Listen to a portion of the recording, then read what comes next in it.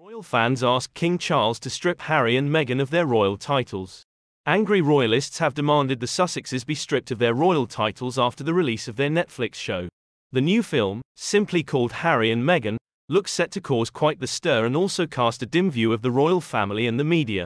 One user wrote in response to the trailer, "Hypocrites. They want to destroy the royal family but don't mind holding titles and reaping rewards. King Charles needs to strip their titles." Another said, "It's the titles that need dropping. I'm sorry, what is our government doing allowing our British royal family to be destroyed by two people who hold British royal titles?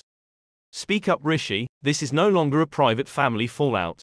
This is totally coordinated, everything about this is wrong.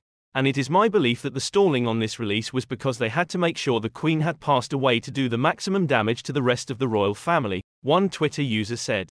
However, others disagreed. "I can't even imagine how difficult these times must have been. Just a little bit of empathy and compassion with these two goes a very long way, I'm sure," one said. Cue the Meghan obsessives who will literally criticize her for anything.